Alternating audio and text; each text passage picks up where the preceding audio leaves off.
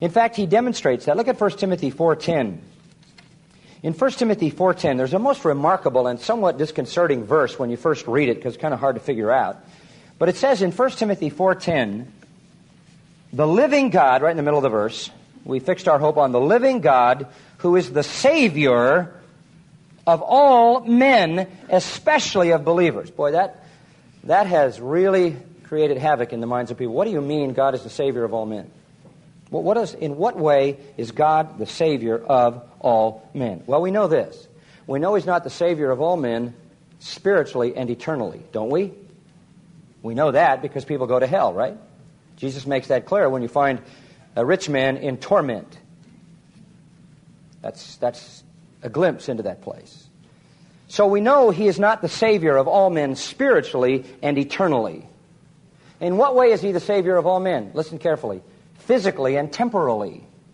Physically and temporally. You say, how does that work? Well, He doesn't give the sinner what the sinner deserves the moment he deserves it. The fact that you're still here, you're still breathing, you're still alive, is evidence that God is a saving God. He has temporally and physically delivered you from the wrath which should have fell the first time you violated His law. He's already demonstrated that He's a saving God. You've already seen His mercy. You've already seen that. Romans 2 said that forbearance of God, that patience of God, by which He overlooks a transgression and waits and gives space to repentance, should have led you to repentance. Romans 2, 4, and 5. God is a saving God, and He's demonstrated it across the globe through all the history of humanity because He's delivered men temporally and physically from what they deserved, which was the instantaneous explosion of His just and righteous wrath. The world has had plenty of illustrations of how much a saving God He is.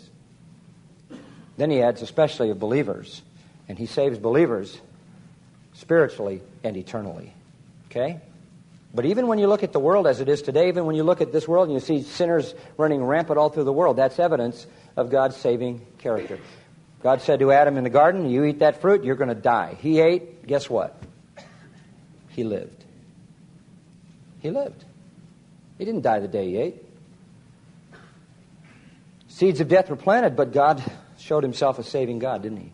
And He immediately put in place a saving plan, didn't He? Right in the same chapter where you have the fall, in verse 15, God promises there's going to come a seed who's going to bruise the serpent's head. Redemption is on the way. God by nature is a saving God. You find Him in the garden. He's not off somewhere having Adam wandering around the garden saying, where are you, God? Where are you, God? No, it's God wandering around the garden saying, where are you, Adam? Where are you, Adam? Son of Man has come to what? Seek and save. God does the seeking. From Genesis 3, 8 and 9 on, God has been seeking the lost. Ezekiel 34:16, I will seek the lost, bring back the scattered, bind up the broken, and strengthen the sick. Man is lost and not seeking. God is seeking. No man seeks after God. Luke 15, 3 parables. Lost sheep, lost coin, lost sons. In every case, there's a search. And when what is lost is found, all of heaven rejoices. Why does all of heaven rejoice? Because they know how precious that is to the heart of God, right? The lost coin is like a sinner that repents. The lost sheep is like a sinner that repents. The lost son is like a sinner that repents. And it causes a party in heaven because it's so dear to the heart of God. God is a saving God by nature. We're not trying to appease Him. He's a saving God by nature.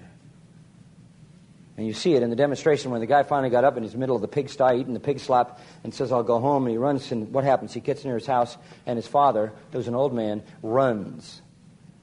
Runs when he sees him coming. Throws his arms around him, kisses him, calls for a robe to be put on, the most beautiful ring of feast. And that's God. That Father is God. That's the saving nature of God. Running to the repentant sinner, throwing His arms around that sinner and lavishing blessing on that sinner. It's His nature. It's His nature. And He says to the sinner, just what He said to the son, all that I have is yours. He seeks the reprobate, He seeks the wicked, He seeks the outcast, as well as the respectable and outwardly religious.